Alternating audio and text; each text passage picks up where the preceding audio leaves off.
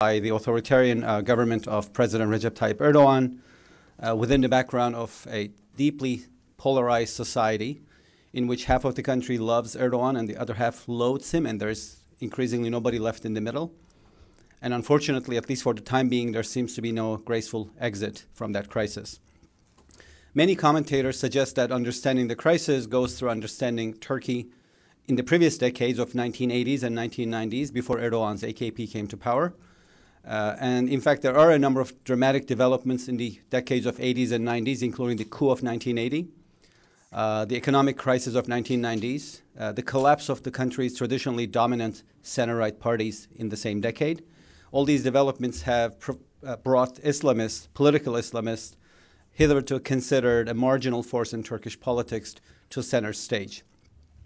I think in this regard, the role of the military in Turkey, the secularist military, cannot be underestimated. The military, after the 1980 coup, set out to refashion Turkish society, law of unintended consequences, which we're going to look at in a minute, created, of course, a societal environment which placed the nemesis of the military, political Islamists, into power.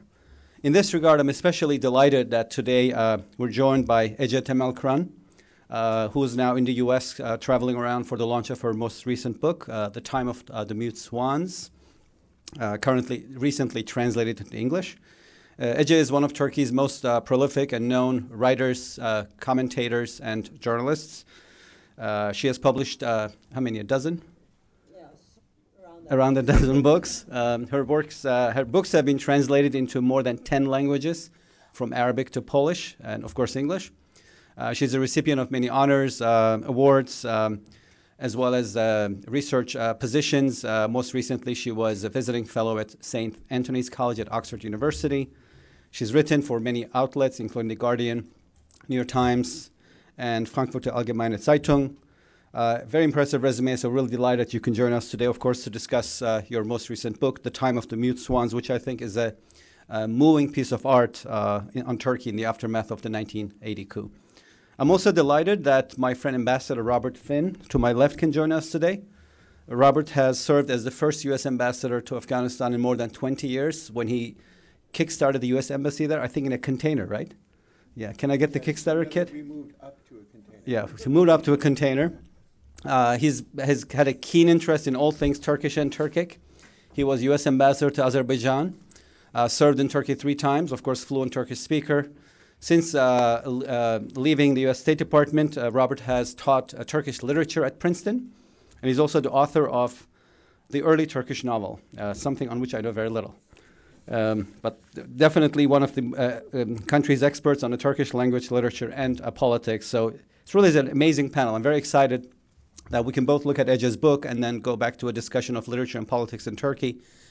And I have to note that this morning I was getting a number of emails and text messages from friends. It looks like we have competition. There's a court case going on in New York City today. This Turkish-Iranian dual national Zarab. He's been he's been indicted for allegedly violating U.S. sanctions on Iran through a alleged money laundering operation.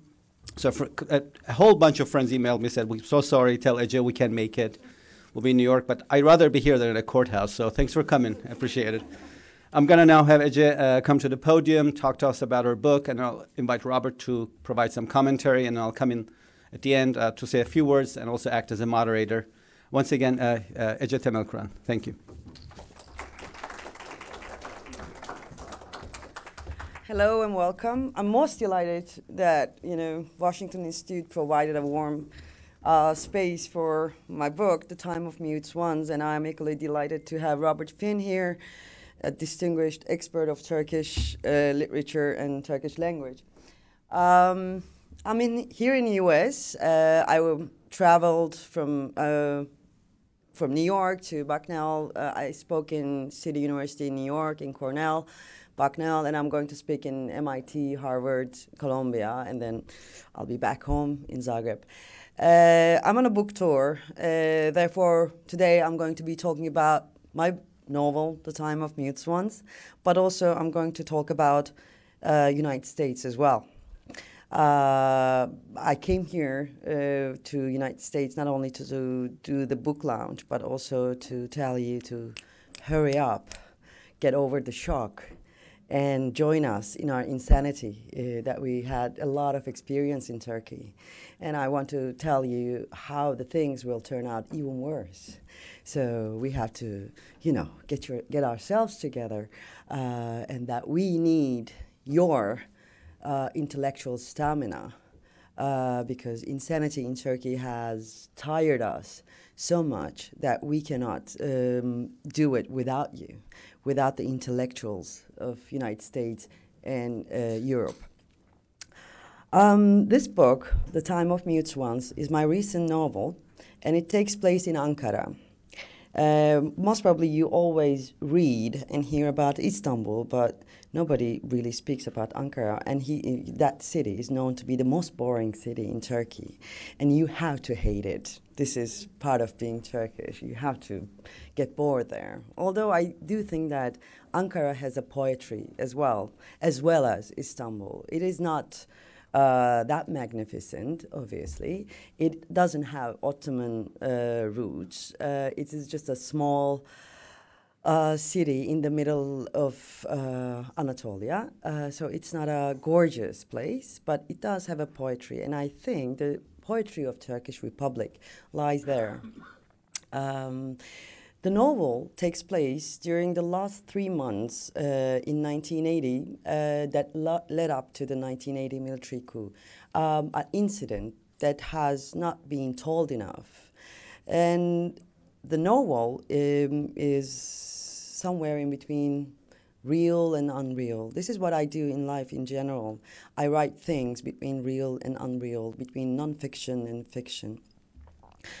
And it is inspired by real events during the summer of 1980, before the military coup. And I want to tell about these events because the book is pretty much about them. And I do think that the real incidents that happened then were far more interesting than the novel. In 1984, the real story takes place in 1984. After the military coup. The leading general of the military coup, Kenan Evren, wanted to build a park in Ankara. And for those of you who don't know Ankara, there's already a park there, and it's called Swan Park, and there are swans in it. But the leading general of the coup wanted to build another park. He wanted some swans in his park. So he moved the swans from Swan Park to his park, which is called Seymenler. But these swans hated the, forced displacement, so they wanted to fly back to the original park, Swan Park. Unfortunately, they hit the tall buildings in the city and died one by one. And then the leading general wanted to take some serious action about this. So he ordered the veterinary faculty to come up with a serious plan. So the obedient veterinarians decided to perform an operation on the swans. They moved a certain bone from the wings of the swans so they cannot fly anymore. I wrote this novel in 2014, and it was published in Turkish in 2015. Throughout the year, in 2014, I lived in Ankara to write the novel and to make the research. And whenever I met someone, I asked them the same question. Do you know if swans can fly? And without an exception, they all said, no, swans cannot fly. And I thought, this is what a military coup does to people. It makes you forget that the swans can actually fly, and they cannot fly because they had an operation. You can find the original diagrams of this surgical operation in the book as well. I found it in the archives. There's another real story behind this book. 1980 was the year of the beginning of the end for Turkish politics, if you ask me. But also, it was the year that for the first time in Turkish history, the migrating swans from Siberia stopped in Turkey. Before that, they never did that. But the 1980 year, the year 1980, the summer of 1980, that was the first time. So it felt to me as if the swans were trying to remind people that the swans can actually fly. And after 1980, each year, each summer, they kept coming until 2013, the year of Gezi uprising. After that, they never came, as if their mission of reminding people of themselves, of their capability of flying, was already accomplished. Isn't that magical? I mean, I really quite find it magical. While going through the archives to write this book, I spent more than 6 months in Parliament's archives. I saw the seeds of insanity sown in Turkey that is now currently flourishing. And I found out that what Erdogan has been saying for the last 2 decades had already been said by Kenan Evren, the leading general of the military coup. And I already understood, I also understood that the dominating narrative about my country for the 1970s was not completely correct. Actually, there was a missing part there. And this book is about that missing part, and it is also about the untold story of Turkey. In Turkey, we have been spun with this dominant narrative about 1970s, about the time before the military coup of 1980. They told us that there was a civil war, everybody was killing everybody else, the food shortages were so unbearable. Therefore, the military coup came as a relief to the entire society. However, the entirety of the story was completely different. One, middle class was strong in 1970s. Second, the concept of kindness and generosity was not the monopoly of religious discourse. And third, solidarity and sharing were still prevailing over winner and loser divide. I thought, and then, I came to think about remembering. How do we remember things? How do we forget things? And I now believe that remembering is a form of forgetting, and vice versa. And remember, when societies are offered the chance to remember, they usually get bored. They don't want to go through that again. Yet, if we have the chance to remember what lies in the past, it does not only provide us with the chance to understand what happened in the past, but also it provides us with way out of our problems. So I thought of remembering as a probable political cure for our times of insanity. Because when you put the missing part in the memory, and then you become another person, and then you can, remember that the swans can fly, and you are, in fact, capable of doing things.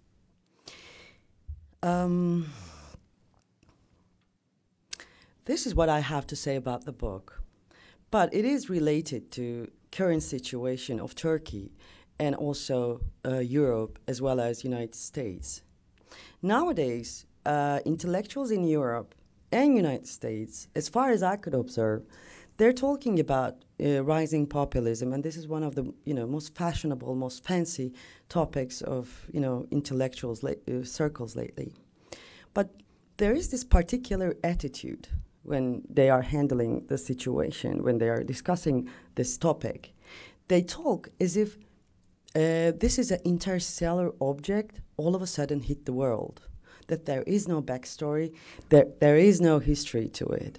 Well, I do think that there is an history, and in my country, it started in 1980, when the military coup made people forget that the swans can fly and they are capable of resisting.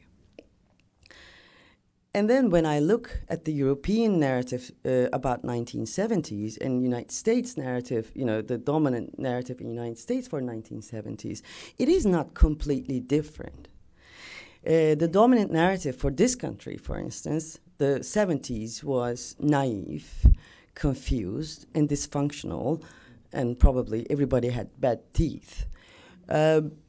But if we can go back and find the missing part in our memory, what happened, if we can really remember the entire story of 1970s, and then we can take that missing part and our, lost or forgotten capability of doing things, and then adapt it to the future. I've done journalism for 20 years, and then I was fired, like many of my colleagues. And, for 20 years, I was doing also literature. I came to think that neither journalism nor literature is capable of changing the world. Words are too fragile for that. However, it is capable of reminding people of beauty and preserving beauty to remind us that we are, in fact, capable beings.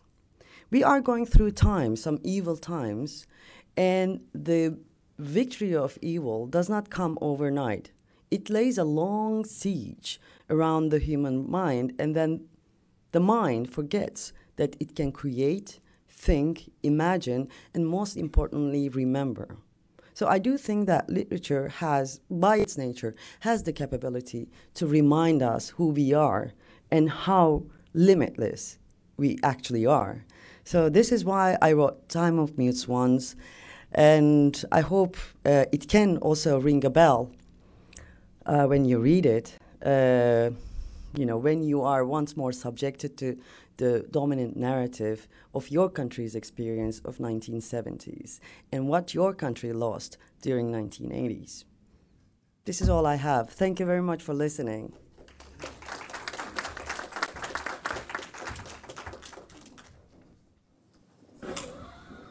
Hello, everyone.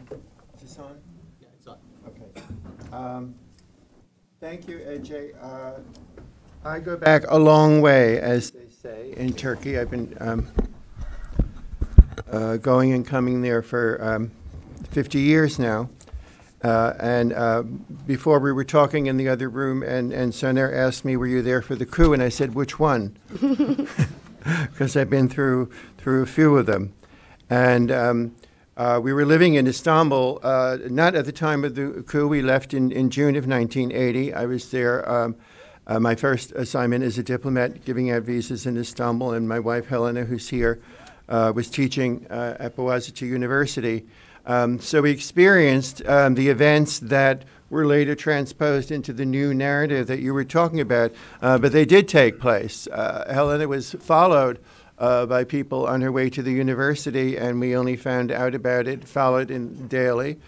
We only found out about it because when she went over the hill into the areas where the poorer people lived, they noticed, and they were the ones who told the police. They said, someone is following that foreign woman every day. There was a bomb in a textile manufacturers association office in our building, and we used, and this is in the center of Istanbul, near one of the lovely hotels overlooking the Bosphorus, an idyllic place that we would lie in bed at night and listen to the shots of leftist and rightist groups fighting in the park. And we would have to go out at night because I was a diplomat, and there were invitations, and you would be stopped by men wearing raincoats, and they'd ask for ID, and you didn't know who they were, and you were hoping that they weren't people who wouldn't like the fact that you were a foreign diplomat. It was a very, very scary time. It was a scary time forever, and that's why people started saying, as you mentioned in the book, when it gets to 20 people a day, then the military will step in. And that's exactly what happened. And then, of course, they made their own narrative, and they changed things. And we're seeing a change of narrative in this country. And unfortunately, there are lots and lots of parallels between what has happened and is happening in Turkey and what is beginning to happen here. So if only for that, you should read her books, and you should also read this one, her political book that came out. She publishes books about once every other day, it seems. So this is another new one. But very useful information to see what can happen and what does happen.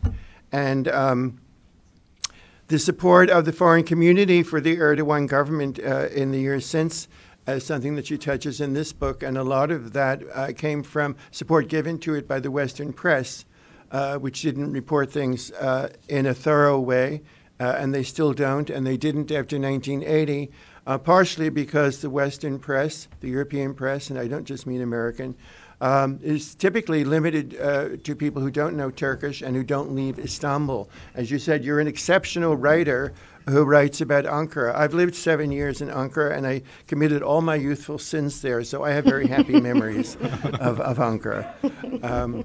But it's a city that's not known to most people, and the other cities in the countryside are even less known. So people get a very biased view of what Turkey is really like, because like the United States, there are many different Turkeys. And when you go to a different place, you meet a different situation, you get a different point of view. So the religious people who now are influential are people who were, under many of the years of the Republic, were kept down. Religion was completely de-emphasized. And I remember, I was in the Peace Corps in Turkey too, and I remember in 1967 being in Ankara. I was teaching at a university, and the only one I knew who was fasting during Ramadan was the secretary in our Peace Corps office.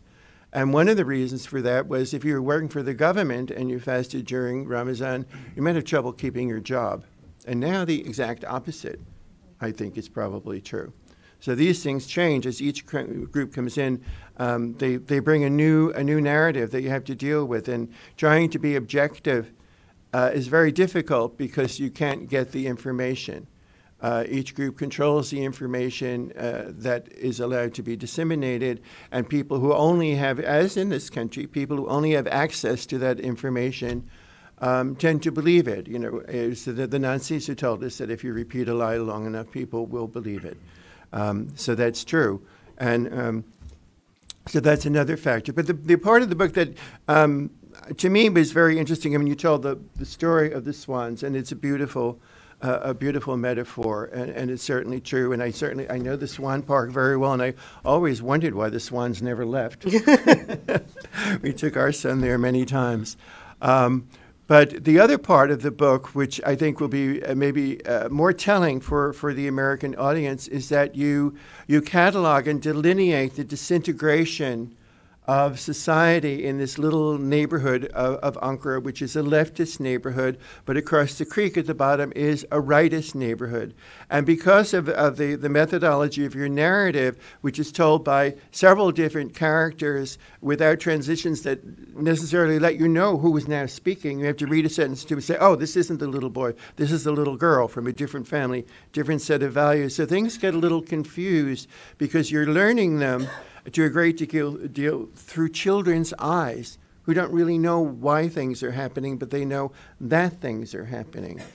And you see how this building, the neighbors, one of whom is a supporter of the rightists, we can assume, although that's never clearly delineated, what we know is that she doesn't necessarily like these people who she calls communists. But anyhow, you see how their relationship disintegrates. And you see how the social structure, the physical structure of the city disintegrates. So there was a bomb that destroyed a bus that went to this neighborhood. So the city just stopped all transportation to the neighborhood. So now you had to walk. The mayor, who was a leftist at that time, was trying to build a subway, a metro system. Ankara now has a very nice metro system. The government was trying to stop that because it didn't want to give all these poor people access to the city. They didn't want them to be able to come and go just as they wanted. So all of these things were going on, and this disintegration of the social fabric that you delineate is something that you never get in the political reporting about these things, how it affects people's lives, how you and I are forced to take a political choice by other people even though we don't want to. I remember my neighbor telling me of her daughter who was at a university faculty that was controlled by one of the political factions, and she was forced to participate in illegal deeds with them. They took her up to the roof and they say, either you do this or we're going to throw you off. And so then she was tainted by it. And this happened at left and right. There was no middle left. And with the situation that you have today in Turkey is an inheritance of that. There isn't much middle. People don't have a dialogue. I was around before 1980, and there was still a civil dialogue going on between politicians of the left and right, in the same way that we used to have in this country, a healthy dialogue on the presumption that eventually we will come to a compromise and do things for the good of the country. But the militarization and the ideological polarization that took place after 1980 led to the situation you have today, where people are one or the other, and people are not in dialogue with one another on politics. Either they say nothing at all, or they only associate with people who are like themselves. And again, a parallel with this country, if you look at the map of Turkey, politically it looks like the map of the United States. You have blue on the outside and red on the inside. And just like the United States, if you actually look at the percentage of voters and voting patterns in the country as a whole, you'll see that there are a few places that are ostentatiously for one side or the other, but that in most places the margin is, I would say, less than 20%. Between left and right. So in other words, there is a possibility for that compromise. There is a possibility for things to change and come back. But for that, you need a leadership that is open to that, a leadership that will encourage that. You need a leader that will do that, and without castigating anybody in particular. I think the reason that Erdogan has been able to be so successful is largely due to a lack of leadership on the part of other people in Turkey, and I could go into Turkish politics and the system and why this happened, which I won't do. But we're living with the consequence of that. And walking these things back is difficult, but it can happen, and it will happen. Nothing good lasts forever, and nothing bad lasts forever either. And Turkey is a country that, yes, needs support from outsiders, particularly from the Europeans, who are always willing to say, aha, see, they're not really like us. Without giving them the benefit of the doubt. And we also need to keep up our dialogue with Turkey, even though our relations are very, very bad at the moment, because the other option for Turkey is to switch to other people, to Iran and Russia in particular, which is not going to help Turkey in the long run and will certainly not help us in the long run. So to get back to the book, I think it's a wonderful picture in Turkish literature. It's a rarely seen picture of little people, of neighborhood people living their lives. Turkish literature has been dominated by Istanbul, and not only by Istanbul, but by people like us in Istanbul. Okay, there aren't that many books about the people who are living in the lower income district. Very few books about people outside of Ankara. There are some now, but typically, I said Ankara, I meant Istanbul. Typically, you don't get this point of view. So this is a rare focus on a very, very important part of Turkey that we need more of. So I'll leave it there. Thank you. Robert. That was so kind of you. Right. I guess I'll jump in just to finish up. Not having the literary skills of either Robert or Ece, but being a nerd, I thought what I would do is provide political background to Turkey after the coup of 1980 and events that have transpired since. But first, a personal note. So I was raised in Istanbul, but growing up, I spent a lot of time in Ankara. I have family there. I would go there every summer. I did one of my master's degrees there, also lived in Ankara. And until I read your book, I also thought that swans could not fly. I spent a lot of time at the Swan Park. It's an incredible piece of work, very moving piece of art on Turkey. Definitely highly recommend it. Time of the Mood Swans, great book. So in terms of looking at Turkey after the coup of 1980, and I think this is where the law of unintended consequences comes in, the Turkish military moved forward to fashion a new country because they wanted to break with the 70s. They wanted to create a new society. The coup was predominantly an anti-leftist affair. It meant that 500,000 leftists were sent to jail. Many were tortured. It destroyed Turkey's vibrant leftist movements, pretty much forever, I would say, meaning severing the link between the left and working classes. And that job was done after the coup. It was illegal for someone to be a union member and a party member at the same time. It was illegal for unions to donate money to working class parties, which meant working class parties could not be working class parties. They moved and became middle class parties, which is what happened to CHP. that went from being working class under Ecevit to becoming a middle class party by 1990s. What happened when the working class parties and the left vacated poor districts, working class districts, was that political Islamists moved in 1980s and 1990s and organized. And I think, as I agree with you, the AKP did not emerge from nowhere. It actually emerged from the void left from the left, which was destroyed after the 1980 coup, and whose departure from working class neighborhoods meant that the AKP and Islamists could now organize there. That was one effect of the coup, I think, this social engineering gone wrong. But the other part of it, of course, was that the military, again, because the coup was an anti-left affair, thought that allowing some religion, departing from Ataturk's model of secularism, therefore, into government and education, was not a bad idea, because that would inoculate Turkish society against leftist movements. A little bit of religion wouldn't hurt. I think that also went completely wrong. The military eliminated Turkey's traditional, let's say, Kemalist, secularist firewall between government and religion, education and religion. That had been a strong firewall until then. Compulsory courses on Sunni Islam were introduced for all students, as well as programs on Islam on public network TRT. That's very important. In the 1980s, TRT was Turkey's only TV network, and it's remained so until the end of the 80s. Until 89, when private networks came up. So for about 10 years, Turks actually watched religion paid with taxpayers' money on government. And one form of one religion, actually one sect of one form of one religion, let's say. That, of course, I think had an effect that was probably irreversible in terms of Islamization of Turkish society. Again, I think the military is thinking this is what you do against the left. But, of course, the elimination of the firewall meant that it would never be restored again. So, ironically, the secularist military empowered its nemesis, political Islamists, by its policy of eroding the firewall and taking it down. A couple of other, dramatic changes in the aftermath of the 1980 coup. One was that the generals decided to ban politicians who had ran the country in the late 1970s, whom they blamed for the crisis of 1970s. And the foremost among these politicians, of course, was Turkey's prime minister throughout the 1960s and 70s, Demirel. Demirel was the head of Turkey's center-right movement, Justice Party. His party was shut down, and he was banned from politics when Turkey had its first free and fair elections after the coup in 1983. In his absence, of course, there's a need for a center-right movement. Center-right politicians set up another party. Demirel's ban was lifted later on because the people liked him. They wanted him to come back through a referendum.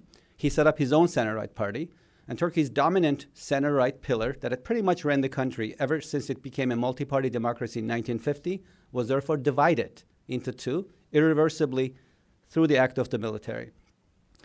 Turkey became a democracy, multi-party, free, fair elections 1950. It's 2017. Not counting years spent under military rule, that'd be one after 1960 coup, one after 73 coup, and two after 1980 coup. That's 67 years altogether, not counting those 4 years. Turkey was ruled by the left for only 17 months. In the 1970s, height of European socialism, working class movements, and the leader of the charismatic left, the charismatic leader of the left, Ecevit, not counting Ecevit years, this is a center-right country. Its center-right movement has dominated it, and its center-right movement was divided into two by the act of the military. As a result of which now you have two parties by the late 80s. They're called True Path Party and Motherland Party. One is Demirel and one is Özal's. The two center-right parties basically cannibalized each other, despite the fact that they had few ideological political differences. True Path Party was a little bit more rural. Motherland Party was a little bit more urban. But politically and ideologically, they were not far apart. It didn't matter. Their leaders cannibalized each other. That became even worse in the 90s after Demirel and Özal passed the baton to Çiller and Yilmaz. And I think 1990s were therefore a decade horribilis in Turkey. They were not only wasted because of economic crisis, but the fact that the people lost their faith in the political elites because the elites looked like they were only about destroying each other, self-empowerment, self-enrichment, and not public service anymore. And I think that undermined the credibility of the dominant center-right pillar. It was not a shock, therefore, that following the 2002 economic crisis, the center-right parties were not only voted out, but they also both failed to pass Turkey's electoral threshold to enter the parliament. They went from together having nearly 55–60% of the vote in the 1990s and 80s to having dominated Turkey's political landscape pretty much unbroken since 1950 to becoming two parties, both of which fared under 10% nationally. That brings me to my last point, the threshold. It's an issue that I grappled with in my most recent book, The New Sultan, Erdogan and the Crisis of Modern Turkey. I was trying to look at inflection points for Erdogan, to be fair to him, and say, if there were inflection points for Erdogan where he had to pick A or B, why did he pick B? Why did he become more authoritarian, although he did not start as such? And I decided that the threshold was one of these inflection points. Here's how it works. So Turkey has a pretty high electoral threshold. Parties need to gain 10% of the vote to enter the parliament. It's the highest in any democracy. Now, most democracies, not the US, it's a two-party system, but most multi-party democracies have a threshold. It's usually 2.5%. It makes sense because if every party gets in, you can never form government. Some countries have 5% threshold, depending on the movements that they want to exclude. Turkey's threshold is the highest. It's 10%, and it's also an invention of the military. It was put in because the military's main concern was the Kurdish Nationalist Party. The Kurdish Nationalist parties in Turkey typically poll around 6.5%. That's kind of an historic solid rate throughout the 80s and 90s. So the threshold could not be 5. It wouldn't be enough to block the Kurds out. It couldn't be 7. That was too random. So let's make it 10. Safe way to keep him out. Fine. Kurdish nationalist parties could not enter the parliament. Kurds ran independents to enter the parliament, after which they would still form a parliamentary club. So they bypassed the threshold nevertheless. But the threshold actually killed the center-right parties in the 2002 elections after they had cannibalized each other, destroyed the public's faith in the political elites by what they had done. Every election in the 90s was no more about who would serve the country best, but whether this leader of the center-right would jail the other leader of the center-right, and if after the election they would have a deal so that nobody would end up in jail, no government would finish its term. Turkey had 3 economic crises, no government that ever ran more than 2-3 years in the 1990s. So definitely a completely wasted decade. And I think if there's one reason why the Turks voted in large number for Erdogan's AKP, which promised to bring change, clean government, it's because they had lost their faith in their elites. And I think that has a lot to do with what happened to the political party system. Whenever I go to a new country, there are a few questions that I ask. One of them is, where can I get good fish? Because I'm from Istanbul, fish is like religion. Second is, where can I do good yoga? I like to do yoga. And third is, what is your political party system like? I think a country's political party system explains a lot why it works and why it does not. Turkey's political party system was destroyed in the 1990s and 80s, in large part to what the military did, all the social engineering and a law of unintended consequences. And I think the threshold in this regard is probably one legacy that remains, meaning not only the center-right parties failed the threshold because they were completely destroyed in the 1990s, that they both failed the threshold in the 2002 election, but the way the threshold works is if a party fails the threshold, doesn't matter by what margin, 9.9, the seats that they'll be getting in the parliament typically go to the first party, the party with the largest number of votes, meaning. So the AKP at each election after 2002 emerged with many more seats than its share in the votes. This worked in 2002 when they entered the parliament with 34% of the vote. And because the threshold cut out all parties but one, they got all the seats that the other parties will be getting, so they ended up with 2/3 of the seats. So if Erdogan had moderated or had adopted the model of religious pluralism and better democracy for Turkey, and he had refashioned his party as a centrist movement, not the Islamist movement of the past, by November 2002, after having won 2/3 of the seats with only 1/3 of the vote, he probably said, oh, wait a minute, why do I need to moderate? I have more seats than, I have enough seats to change the constitution, and I can if I want to. And I think, in my view, that's why I said it's an inflection point. It may have looked like a blessing to Erdogan because it gave him complete political domination of the legislative. But in my view, it was a curse because it meant that Erdogan could actually never really keep his moderate platform because he never had to be moderate because he always had a majority of the votes in the legislature, although he never has so far his party, that is, has never won a majority of seats in the public vote. And I think that it remains, in my view, as part of Erdogan's legacy going forward, that his party has always been empowered with unrepresentative majorities, meaning more seats in the legislature than his share of the votes in the populace in general. And perhaps if there was a moderate Erdogan, we never saw it because the threshold did never allow that to flourish. And perhaps, of course, going back to the 1980 coup, it's ironic that the threshold that was put in place to keep Turkey's unwanted political movements at bay actually destroyed Turkey's mainstream movements and keeps them away from power now, but also has empowered Erdogan and probably created what I would call his party AKP, that is an AKP on steroids, a party that was always more powerful in the legislature than it was actually among the people, which therefore never felt that it should seek consensus or build consensus because it never was forced to. The party system never worked. So I'm looking forward to the day where Turkey's party system can be representative of the country again, but I think we're a long ways from that. Why don't I stop here? I know that I went through a whole bunch of nerdy details, a lot of things to digest, and I know there are a lot of good questions waiting in the room. I'm seeing my colleagues and friends around, and it's really a great conversation, and I'm extremely moved by your presentation, Ece. So I know you like to write about Ankara, but I actually wanted to ask you about why this book and why the theme of the book. Is there a personal reason why you decided to write it about the swans and the park and the 1980 coup? And maybe we'll take it from there. One of the real stories that... Is this working? Yeah. Yeah, fantastic. One of the real stories, my presentation was not that good because I forgot to tell a lot of things. One of them was another real story which inspired me to write this book that happened in 2013.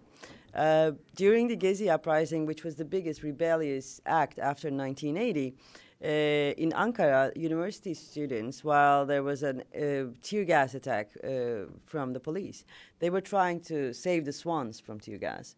So each and every time there was the tear gas attack, they were protecting the swans with their bodies. That actually inspired me to create these two characters, Ayşe and Ali, both 8-year-olds, who are trying to save the swans from the crippling operation of the military coup.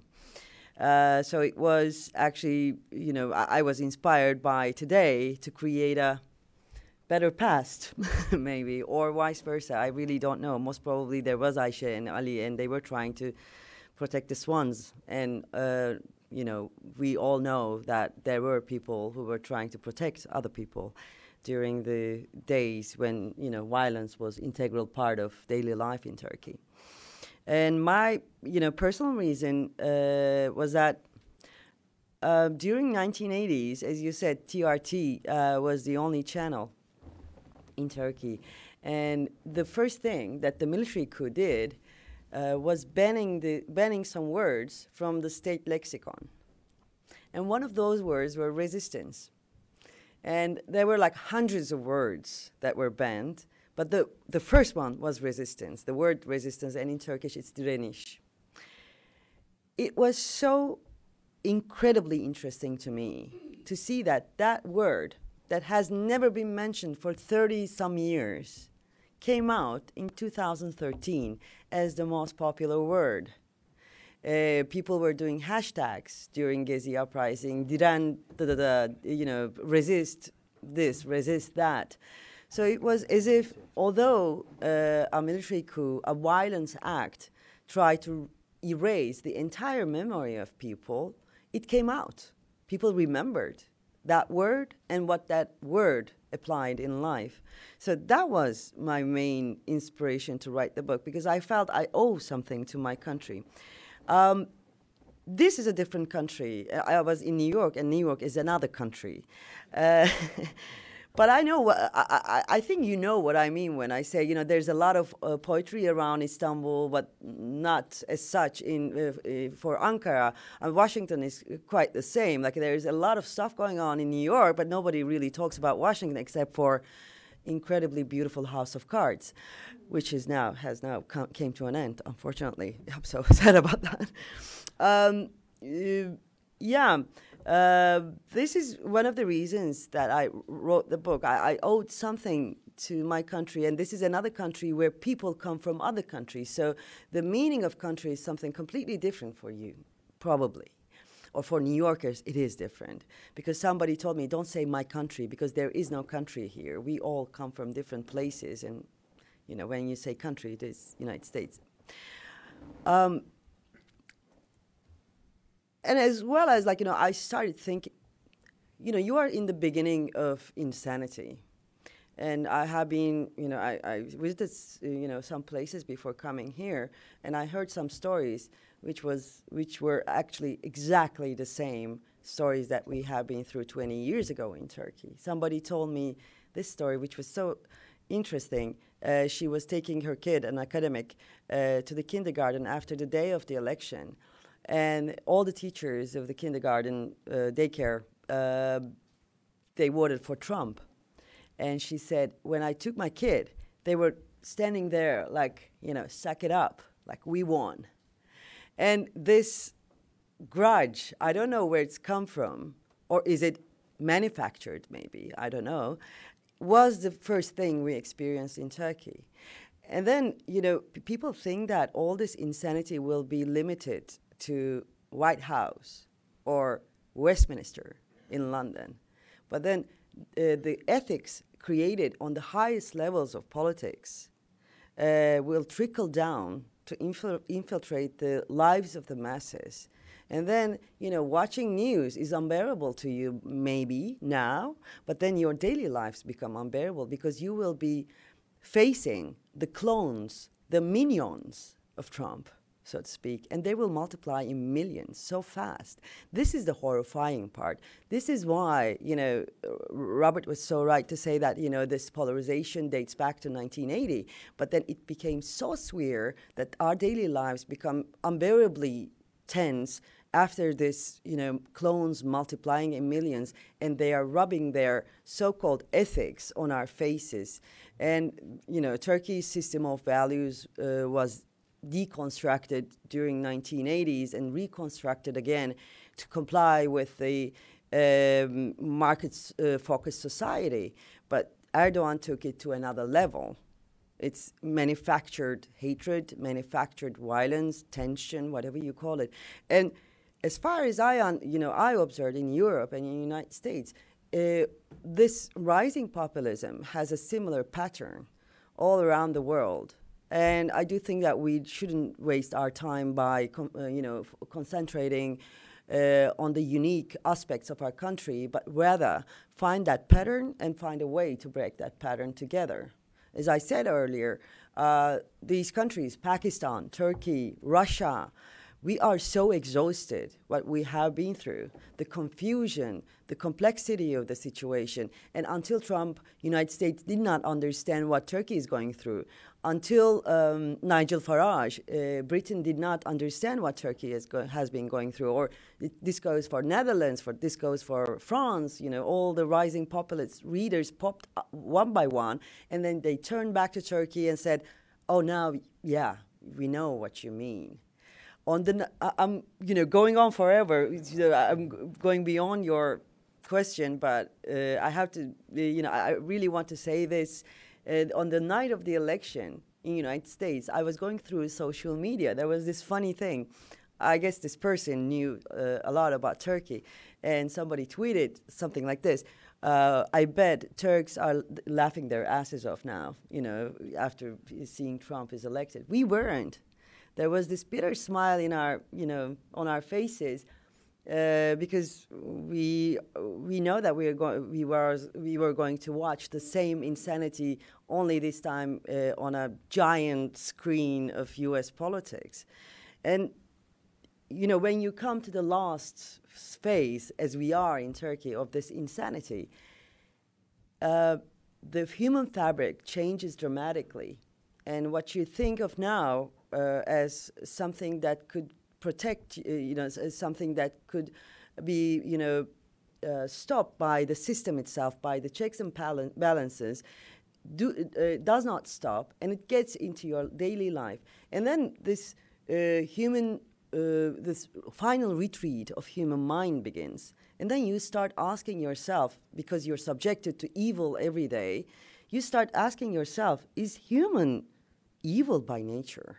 And this is a horrible, tragic question. And this is why I wrote this book, because I kept asking myself, is human evil after being subjected to such outrageous political and ethical failures in my country? And I wanted to say no, human is not evil. And we have to remember this, because our times of insanity can easily make a person forget that human can also be good, human can also be capable. This is why I want to pay my debt to my country. And by writing this book, I wanted to remind everybody, and myself actually, that human is not evil, because it is we are going through a time that is very easy to think so, I guess. Thanks so much. Robert, do you want to come in? Yeah, thank you. That was very beautiful. Thank you. Thank you. It's true. And again, to go back to what I said before, that's why I like this book, because it shows a society that clearly was beautiful in its little neighborhood way. Of the leftist lady was going to sew a dress for the rightist lady, but it fell apart over politics. Well, that wouldn't have happened a few years before. And just a couple of more boring things. One very important thing that I think is a flaw in the Turkish system, and I've always said this, is that elections are organized according to a party list, meaning that the head of the party determines who is going to run for every seat in parliament, which means that inevitably the parliamentarians are not responsive to their voters, they're responsive to the guy who puts the name on the list, who can and most certainly will remove them from the list next time around if they don't do what he wants.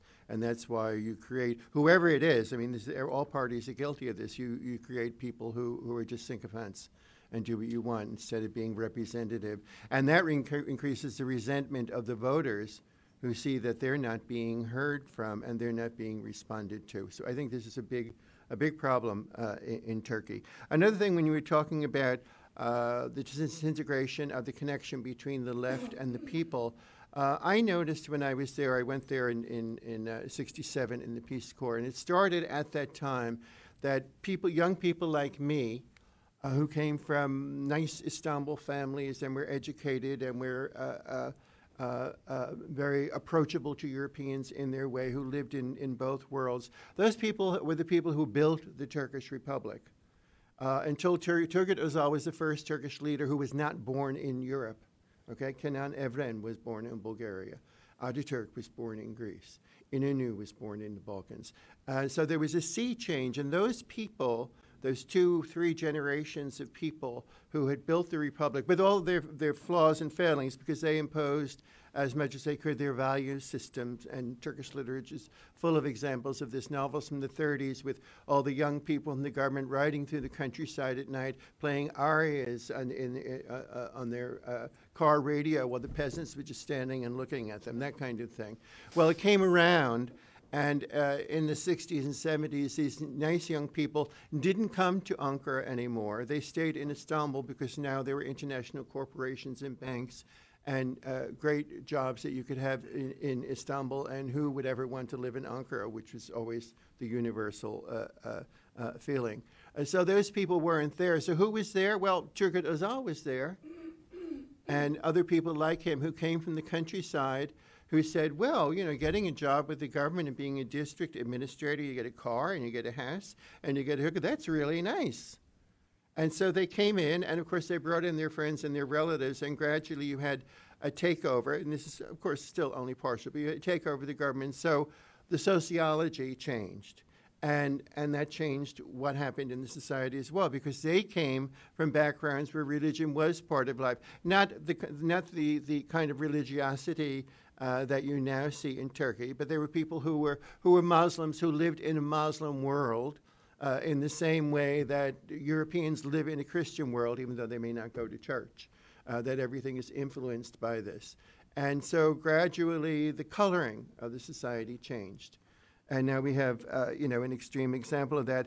And one way, with the other little, well, I'll just finish on that.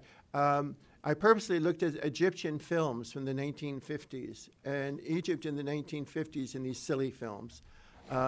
were leading imitation European lives. You know, civil servants would have dinner and everyone would drink wine, and the women would be wearing open dresses and makeup, and the girl would sneak out with her boyfriend at night, et cetera, et cetera. Just very simple films. But now in Egypt, you don't see those same people. The same lady would be wearing a scarf at the dinner table, and there wouldn't be any wine. It's changed. And that kind of change also took place in Turkey. And just one other sad point, you were talking about all the words that were banned. Unfortunately, this is an old Turkish practice. And most famously, Abdülhamit banned all kinds of words, including nose, because he had a big one, and star, which was the name of his palace. So the soldiers in 1980 were not innovators. They were just copycats. Abdülhamid also banned electricity. He was afraid of spies, but he also liked the opera, so a sultan of many faces and crises. So I have lots of questions waiting. I'm really enjoying this conversation. Please wait for a mic to come to you and identify yourselves. Christian? So Christian Carl, I'm from the Washington Post. I wanted to ask you, Ece, if I understand correctly, you lost your job as a journalist in 2011 from Haberturk? 2010? 2012. 2012, okay. What kind of censorship do you now face inside Turkey? Are your books appearing in Turkish in Turkey? Are there any sorts of constraints? Have you had tweets declared outlawed by the courts? What sort of constraints on your freedom of expression are you experiencing now? And I believe you live outside the country right now. Yeah, I am. Okay, thanks. And nobody asks me anymore why. This is a very tragic thing. Before I came here, I went to a cafe in Zagreb where coffee is wonderful. Zagreb coffee is wonderful. Anyway, and there was this cool young waiter, and he was playing Riders on the Storm in loud voice, and at each table there was a very old man smoking and reading a newspaper, and he was playing Riders on the Storm. It was a fantastic Balkan noir movie opening scene.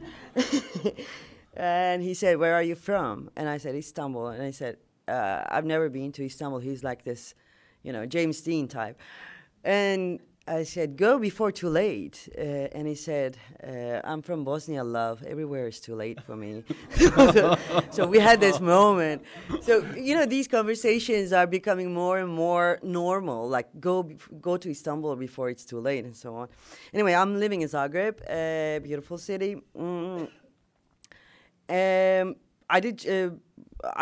became a columnist, on an early, I was very, very young, 27, and everybody thought that I was 60, actually, many people. I did it for 10 years. For two times I was the most read woman political commentator, and I was 2 times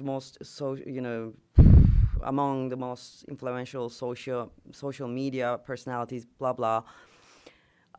And it took them 15 seconds to fire me. And the entire telephone call, I was in Tunis then writing Women Who Blow on Nuts, another novel. And, my editor-in-chief called me and said, "AJ, you know why? You know why?" This was the first sentence. And I said, "Yeah, I know why. Okay, thank you. Okay, thanks." And that was it. My entire career was over. And it's not that losing a job. It's not important losing a job. The thing is, you're stigmatized. Nobody will hire you again. And then the social media lynching began. And at the time, nobody knew about social media lynching. I thought all these people were real, in fact. And then we learned that they were paid, they were on payroll by the governing party, and so on and so forth. So that was a year that I thought everybody hated me in the country. The censorship is, they couldn't hire me. Nobody could hire me. That was some sort of censorship. But books is a different story. I think, people ruling the country believe that nobody reads book anyway, so we can allow them to do that. But now it's coming to that as well, they're coming after that as well. The distribution web of books is controlled, and my books are banned from prisons, for instance. I have quite a lot of friends in prison at the moment. I send my books and they don't give it to them. So you cannot have it in not public libraries, but school libraries and so on and so forth. And they're not all political, by the way. I'm a political person, but my books, some of them are not political at all. But still, if you see, if they see my name, that cannot go into prison. On top of that, the daily life, as I said before, it's not, the censorship is not always systematic, and it doesn't follow the rule. Sometimes, they see my name and they think there was something wrong with this woman, so maybe I shouldn't put this book, on the window, sort of. But I cannot complain. My books are still published in Turkey, and they are sold in Turkey and read. I'm so happy for that, obviously. And you still have many, many followers, of course, in Turkey and elsewhere. Ece has over 2 million followers on Twitter, I think, despite everything. So you're definitely a bright face of Turkey. 50% are haters, but they hate me more. They follow me more religiously. One of the things I wanted to point out is that everything has been modernized. So in your novel, you mention how when the coup happens in 1980, everybody in Ankara is burning their water heaters, turning on their water heaters, typically for wood in their apartments, so they can burn the books. Yeah. And I remember at that time people going through their libraries and throwing out the books, all these books. And even I worried about my books. I put some things behind the other books. And now they don't worry so much about the books, but anybody who has the wrong BILOC password control on the computer gets immediately arrested. And they're controlling everything from the internet, the connections, Twitter, and other things just get turned off arbitrarily. All of a sudden, there's no news today, and then a few hours later, it's back. So it's become a lot more sophisticated. Yeah, and nobody reads books. One of my books was it was recorded as evidence in one of the recent arrests, and it was about Venezuela, nothing about Turkey. But they thought most probably, this woman wrote it, so most probably I read that book. It's seditious. Yeah. So just on this issue, I think one of the metrics of detecting how, in my view, a society turns authoritarian is when the media stops criticizing or screening the government, but starts attacking and criticizing the opposition, which is what's happening in Turkey. It's very easy to be targeted by the media if you're in opposition, but almost unheard of if you're in government. And I agree with you on the insidious nature of authoritarianism. I think it's not that there's a decree that goes out to every public official, every government official in the country to say, do not ever put anything by Ece Temelkuran anywhere. It is just that the small guys start to think that if I do this, the big leader is going to like me. So maybe it's better if I give her a hard time. And of course, the big leader, the great leader, by the time he finds out what has been done to Ece, will have to stand behind it because then he looks weak otherwise. So I think people will start channeling or mirroring authoritarianism in their capacity as public servants because this is what they think that the leader wants from them. And that's when a society flips it. I'm seeing a lot of signs of that in Turkey, unfortunately. Other questions, comments? Yep, please, in the middle here. Just wait for the mic, please. Okay, Liesl Hintz. I'm an assistant professor of political science at Johns Hopkins University, SAIS, just up the road. And I study authoritarianism and identity politics in Turkey. And I want to say thank you for your eloquence, for your bravery, and for your prolific writing. I use a lot of pop culture sources in my own work in terms of extracting identity understandings from Turkey. I use films, I use novels, I use cooking shows. And actually in my teaching as well. And to try and get my students in European and Middle East politics and science to understand the effects of the coup, I use Babam ve Oğlum quite a bit in terms of, you talked about the breakdown of city structures, and that's quite a bit about the breakdown of family structures and how they can be pieced back together. And so I'm very excited to use the time of mute swans because in Ankara, in Kulu Park, I saw a lot of people protecting swans during Gezi. Exactly. So this is fantastic for me. I wanted to just ask a quick question. So you said that the wingless or flightless swans were a sign that people had forgotten that resistance was possible. And, I've been just many friends, but going back and forth with a friend of mine who's in a political science department at a university in Turkey where a number of people have been let go and arrested. And he's terrified. And we were together in Gezi, and mean, we were talking about writing something about the carnival atmosphere, and now the words he uses are insanity and melancholy. And your last book, fantastic. So do you think people have forgotten that resistance is possible? Do you see another Gezi? Are you optimistic in any sense? Thank you very much.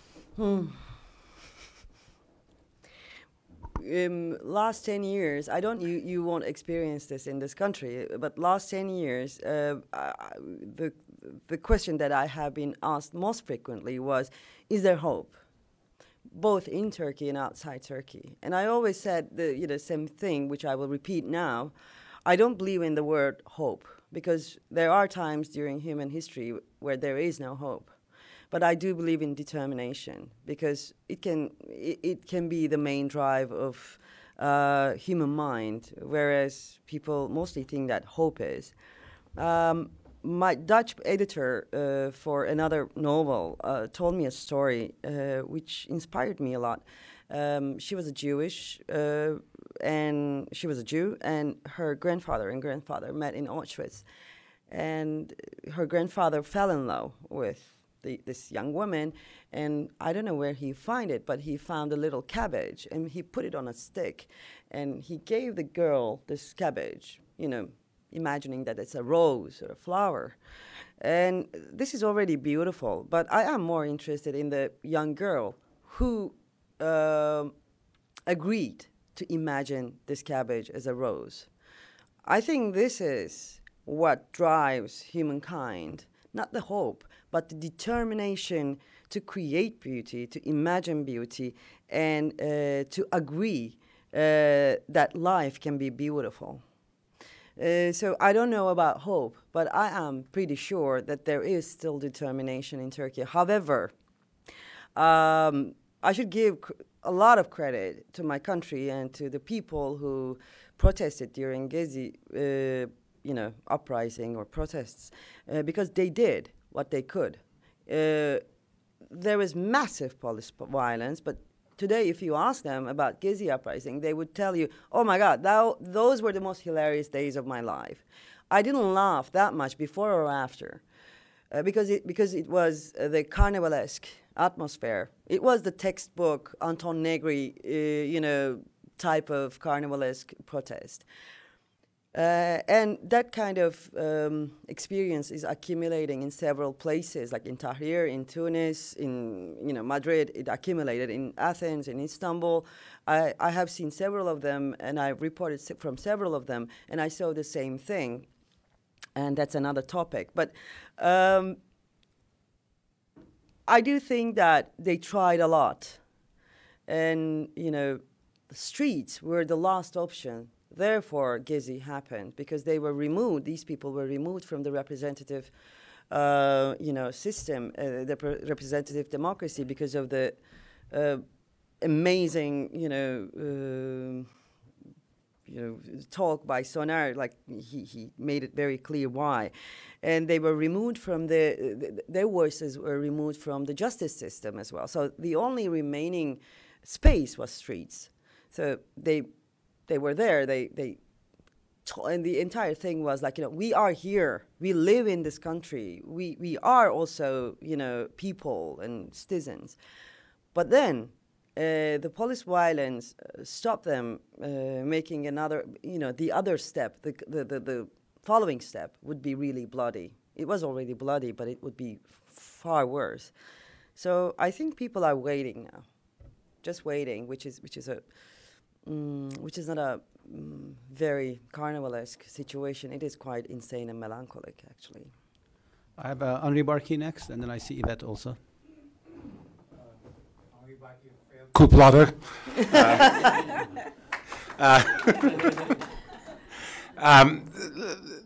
I wonder if you can explain a little bit the psychosis in the Turkish press now. I mean, 90% of the Turkish press is controlled by, or is pro-government, let's say. And the kind of garbage, to put it mildly, that comes out every day, is it possible that they believe what they're writing? Or so what is it that drives the individual journalist on a daily basis to write things that patently aren't true? And are they afraid? Are they paid? I mean, or is it they really believe it? Wow, how much time do we have? This is how much time do we have, and how is your stomach? Like, this is a really complicated and it's partly disgusting story. I think it also goes back to 1980. The construction of media was not really healthy, right? Yeah, it didn't start with Erdogan at all. He just used the weaknesses of the media of Turkey, and it also goes back to Abdülhamit as well. But the last round started in 1980. The owners of the media companies can also own other businesses, and this is where the things happen. So in order to do good with the other businesses, media companies always wanted to be close, get together well with the political power.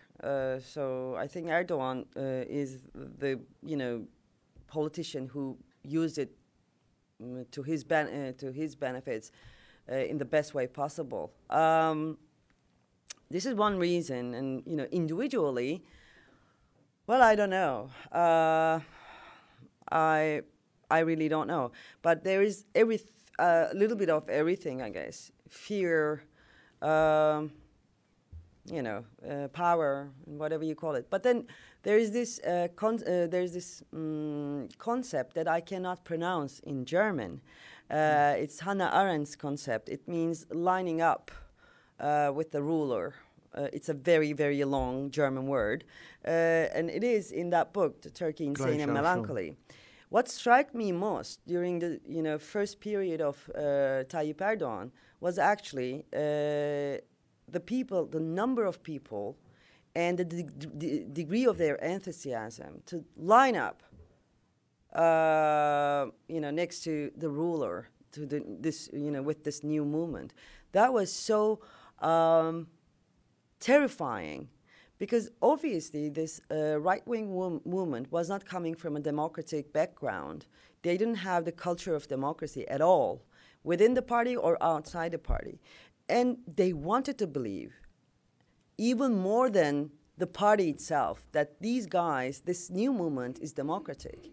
And they were the ones who legitimized this political movement. And it wasn't only local, by the way, a lot of media, international media, especially in the United States, did it. For me, it was so difficult to talk about these things, like before Gezi, especially before Gezi.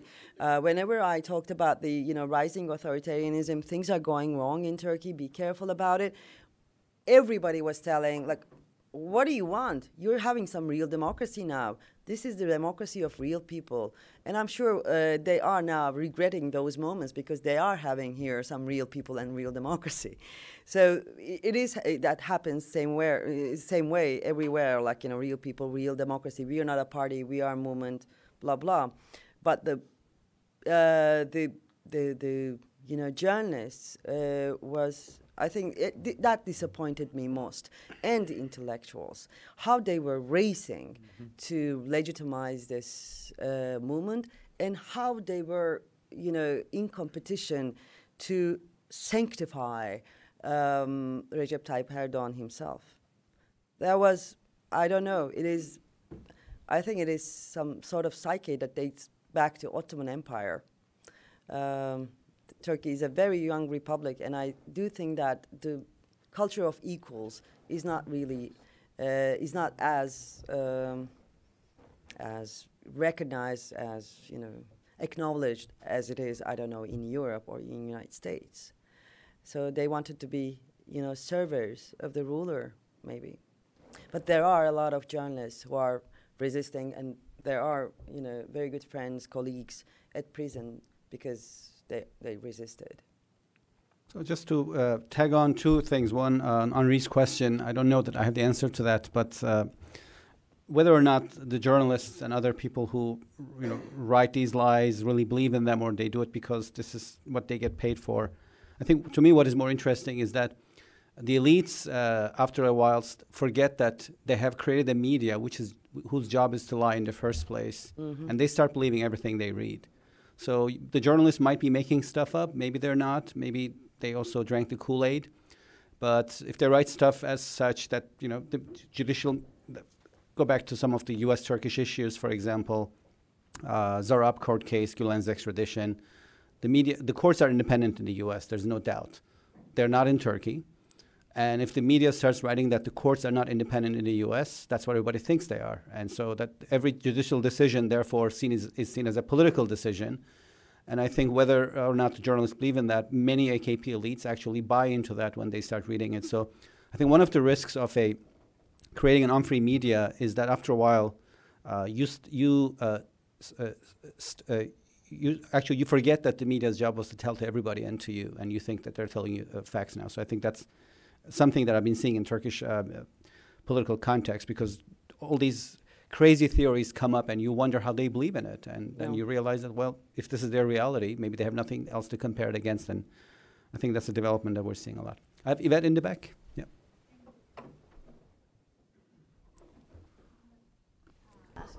Please identify yourself also. Yeah. Yes, sorry, Yvette St. Andre, the State Department.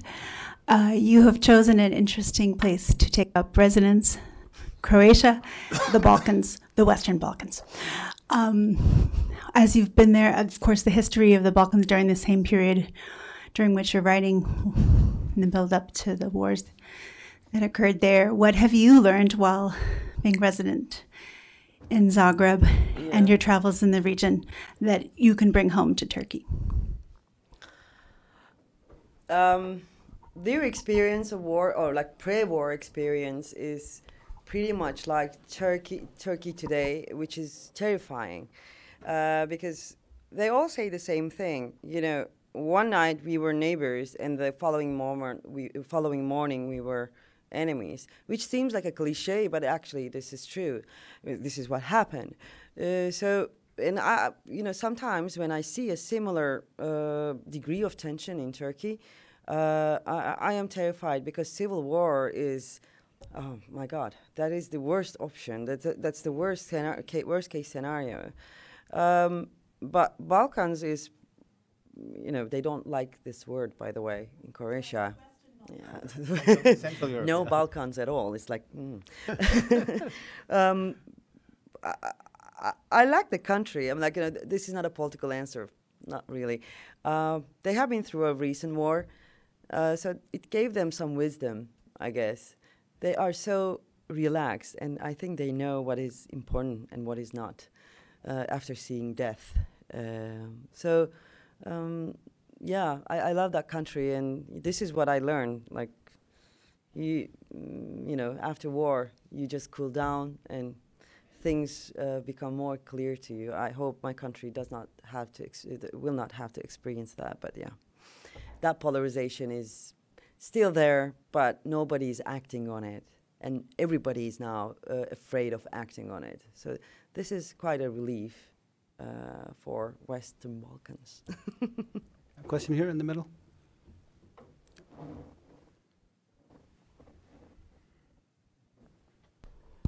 All right. My name is Emre Erol. I'm from Sabancı University in Istanbul, Turkey. Soner Çağatay, when you were summarizing the effects, your geeky summary about the effects of the 1980s, you said something very accurate in my opinion. You said it created a rupture between the working classes and the leftist parties. There's another rupture, though, which is kind of overlooked, the rupture between secular Kurdish movements and the secular Turkish movements. And in my opinion, that rupture had a chance to be healed, and perhaps even partially healed, after the Gezi movement in 2013, in the form of an old Kurdish party turning into an umbrella leftist party, HDP. Mm-hmm. And actually, it defeated the infamous national threshold that you were talking about by getting more than 10% of the votes. Now comes the question. Today, we are in a different Turkey. We are also in a different Middle East. A lot has happened since 2013 in Syria.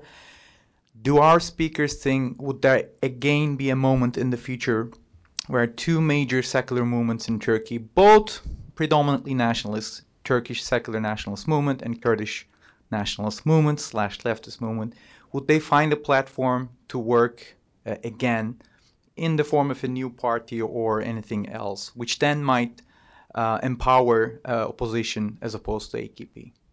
Thank you. Well, one thing I would say is that there's a backstory here that goes back to the founding of the Turkish Republic, and that is why the Kurds get treated so badly. And they get treated badly over and over again, and not just by the Turks, by the United States as well. And I'm sure most of you already know this, but when modern Turkey came out of the ruins of the Ottoman Empire, there was a national pact at the beginning of the fight back against the Allies, and Turkey came as a result of that. And Mosul and Kirkuk were the two places that did sign on and didn't get into Turkey, which is why there's the Turkish feeling about that area. But it's also why there's so much strong resistance to Kurdish nationalism as they see it, because in the 19th century, with the help of our good friend Russia, the Balkan provinces of the empire one by one were peeled off on the basis of ethnic nationalism. And Ataturk and the Turks in the 20s drew the line. They said, okay, this is it. They famously, we don't want any more. We're not taking any less. And so for the 20th century, the very idea of discussing anything like this just caused apoplexia. And that I think, is a lot that's behind the whole question of the Kurds and what happened there. And it's rooted in, and this, to get back to your question, rooted in the philosophy of the Republican People's Party, which has always been very anti-Kurdish for that reason. So whereas we can sit here and say, okay, these people have very much things in common, why aren't they uniting? That resentment on the Kurdish side, bad treatment by everybody, one after another. On the Republican people's side, these people are just going to take as much as they can get and walk out the door. So I think that's a troublesome aspect of what seems to be a logical connection. And one could also say that Meral Akşener and her new party, since she is a religious woman, could also provide an answer, but they even more have a strong antipathy to any Kurdish thing. So I don't know how we solve the problem, but it's a problem that should be solvable, but it's not. On the other hand, Erdogan can famously reverse himself in a nanosecond, so he might decide, even as we're speaking, that no, he loves the Kurds again, and it's all on. This is a topic close to my heart, because I started journalism when I was 19. I'm from Izmir. I don't know if you know Izmir. It is the most, Western liberated Greek, a lot of Greek influence, and the conservative Turkey describes us as half infidel. So I'm from that part of Turkey. We don't have no Kurds until we go to university in some other city. So I started law school, incredibly boring. That's why I finished it very quickly. But on my second year, I started journalism full-time, overtime. I killed myself over journalism. And the first thing I did was going to Diyarbakir. And it was the first time I learned that there is something going on in this country, because I didn't know, because there was nothing on the papers. The only thing you saw was, and this was happening always during dinner time, on the primetime news on the state TV, they were showing dead Kurdish people, saying that they were hunted in their caves, and this was the discourse. So you were eating as a kid and watching the dead Kurdish people. Anyway, so the guerrillas, the militias, and those PKK members. So when I was 20, I saw the first Turkish people face to face, and then on, until I lost my job. And in fact, I lost my job due to an article that I wrote about a massacre on Turkish-Iraqi border, Roboski massacre, which killed more than a dozen kids. So yeah, until that time, until 2012, I wrote about Kurds, a lot. And I kind of know about that topic. I knew about that topic, in fact. But lately, due to the incidents, due to the events in the region, Kurdish issue transformed from a question of issue of Turkey to a Middle Eastern issue, which I lost track. This is why I lost track. I cannot know anymore what's going on in there. The information is not healthy, and the politics itself is shaping in another way. We were talking about human rights in 1990s. We were talking about equality and political representation. Now we're talking about tribes. The politics, Kurdish politics, is taking shape according to other references. It's not modern politics references anymore, but it is more complicated, complex Middle Eastern, politics. And I am very sad that it is appearing to be one of those Middle Eastern issues that is, that won't be solved until eternity. So it is a very sad issue and a sad question, and I really don't have an answer. But for the first time in my life, I did, support a political party, and that was HDP in that, election. It's not because I agree with them on every topic, but I thought that was the only way that Turkish democracy could be more representative, and the parliament would be like just and equal in terms of representation. But it did not happen, unfortunately. Quick word on Izmir, and then I'm going to try to tackle your question also, since you mentioned it, Ece. I'm always fascinated by Izmir because Turks consider their country has three large cities, Istanbul, Ankara, and Izmir. Izmir is unique compared to Ankara and Istanbul in the sense that its political identity has not been transformed by the Anatolian immigrants, but it has actually, for the most part, transformed the immigrants that have come to it. So Istanbul, Ankara, Izmir have seen their populations triple in the last 40 years, since 1980. Istanbul is a city of 15, Ankara 4.5, Izmir 3.5 million people.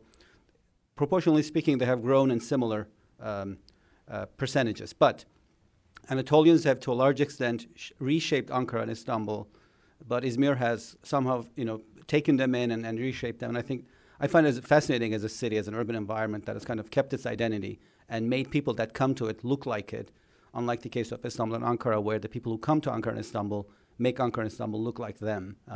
So clear divergence, which also explains the very strong opposition base in Izmir. We talked about how Turkey is divided. Robert talked about how this division can be really big gaps in certain places. Erdogan's AKP wins Ankara and Istanbul by 42, 44%, never a majority, a plurality. CHP opposition wins Izmir by 70%. So it's not just a majority, it's also a landslide. And I think just a fascinating city for sociologists and other nerds and geeks to look at. The question on HDP and Turkish left and Kurdish left, whether this alliance can reform, I think you can't underestimate the role of charismatic politicians in Turkey. So somebody like cool Angela Merkel could never win in Turkey, even if she delivered 5% economic growth. In Turkey, it used to be that Ecevit or Demirel, and like in Greece, it's not a Turkish phenomenon. I think it's Southern European, Mediterranean phenomena. In Greece, it was always a Papandreou or Karamanlis. In Turkey, it was Ecevit or Demirel. They never left. Now it's always Erdogan or Erdogan. I'm not joking. It's Erdogan or Erdogan because he's the only charismatic political leader.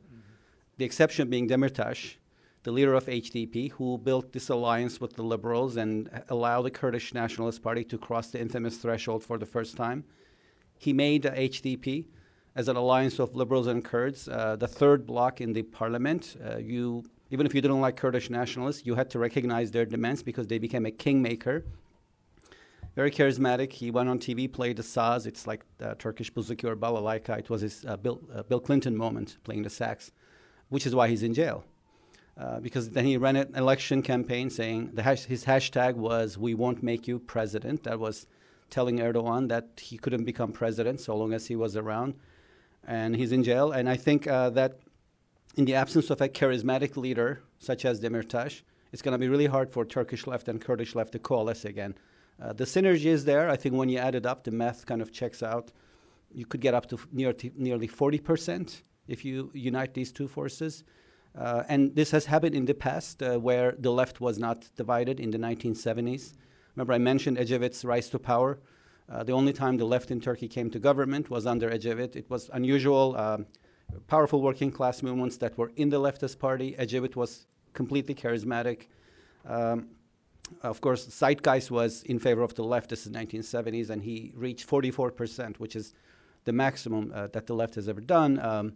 So I think it's feasible, but I wouldn't hold my breath before I saw a charismatic leader rise up again. And I think Demirtas could have played that role. He may have missed it when fighting with the PKK started again. Of course, a lot of people expected him to distance himself from the PKK. I think that was really hard for him. There was a chance that he would be assassinated by the PKK had he done so, or simply replaced by the movement. In the Kurdish movement in Turkey, unlike the Irish case where the political wing is dominant, that's Sinn Féin, and the military wing reports to it, IRA.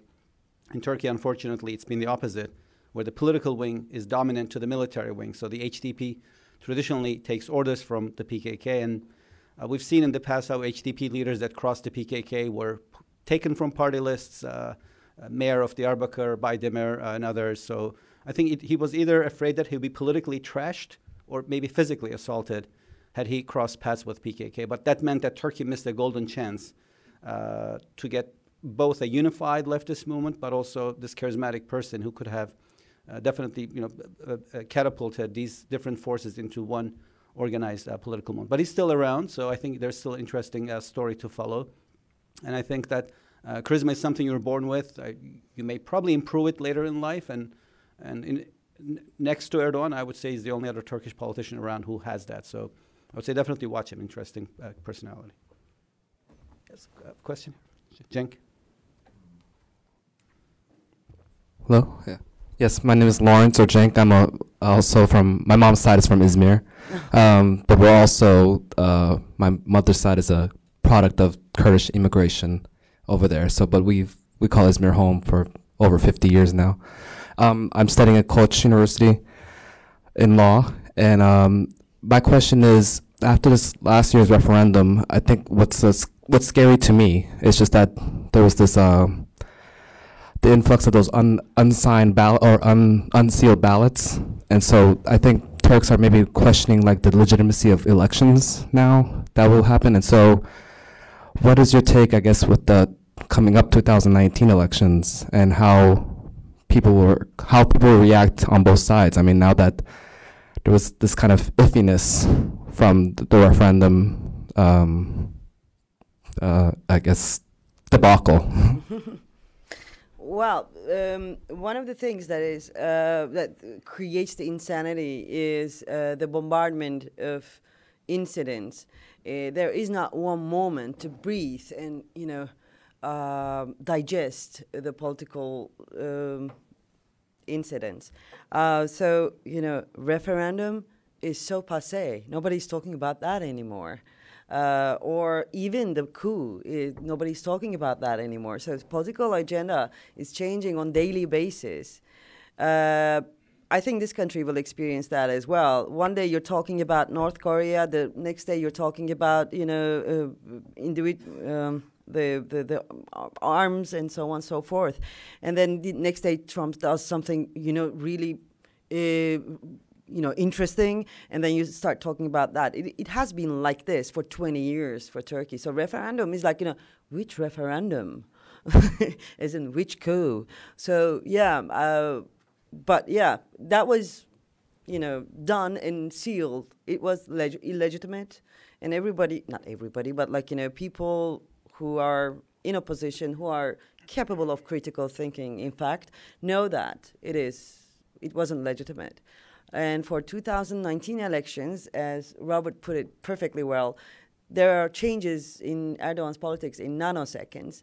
So he is now playing for, Kemalism, that, and every one of his spin doctors is now advertising Atatürk and how they were, in fact, have been in love with Atatürk all this time, and they have been, not saying it and so on. So it is.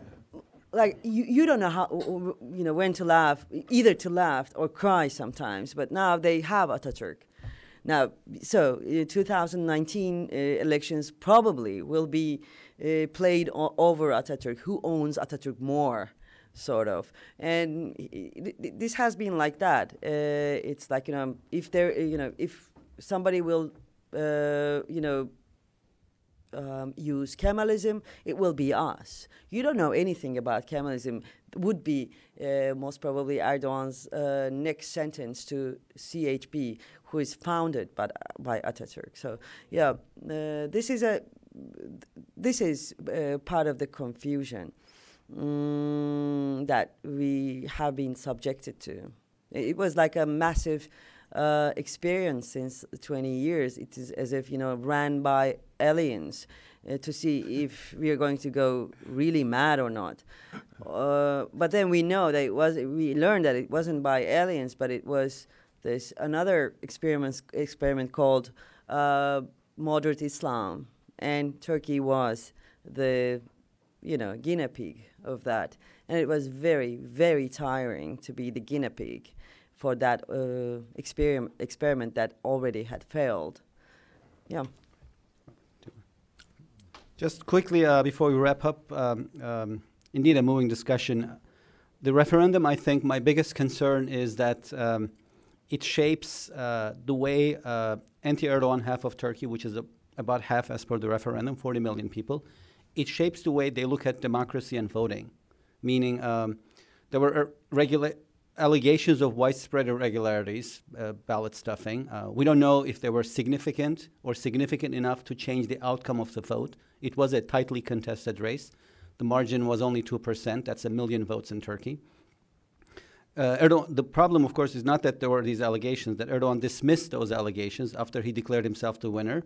And there was an OSCE report which said that the campaign season had been made unfair because state resources had been deployed in his favor. He dismissed those allegations also. So if you're in that 40 million that has voted against him, at what point do you lose your faith in democracy as a form of political participation? Because you think that Erdogan is always slated to be the winner. What's the point? So what point does it become like Egypt, where turnout in elections is 35%? Because it doesn't really matter if you vote or not. They're going to make sure that the elections are rigged at the end of the day. So I'm worried because I think Turkey's democratic traditions, though they are very deep, Turkey has had free and fair elections longer than has had Spain. My friend Arturo is here, sorry. So it goes a long way, but after 60, 70 years, these elections were the first that were rigged, if that's indeed the case. Even if they were not rigged, 40 million people believe that they were. And that's why I think that the next elections have to be free and fair. If they're not, of course, that will change after that. I think it will significantly depress political participation going forward. And that's, of course, an unwelcome scenario for Turkey. We want people's faith in democracy to remain resilient. So I would say the campaign season of the 2019 elections and also the elections themselves will be really key determinants of how the anti-Erdogan half of Turkey looks at democracy and their country's future. I think we're almost out of time. I found this discussion to be very moving, incredibly insightful, very poetic at times, and thank you, Ece, for that, and thanks also, Robert, for joining. Me, of course, and thanks everybody for coming. Absolutely. Thank you.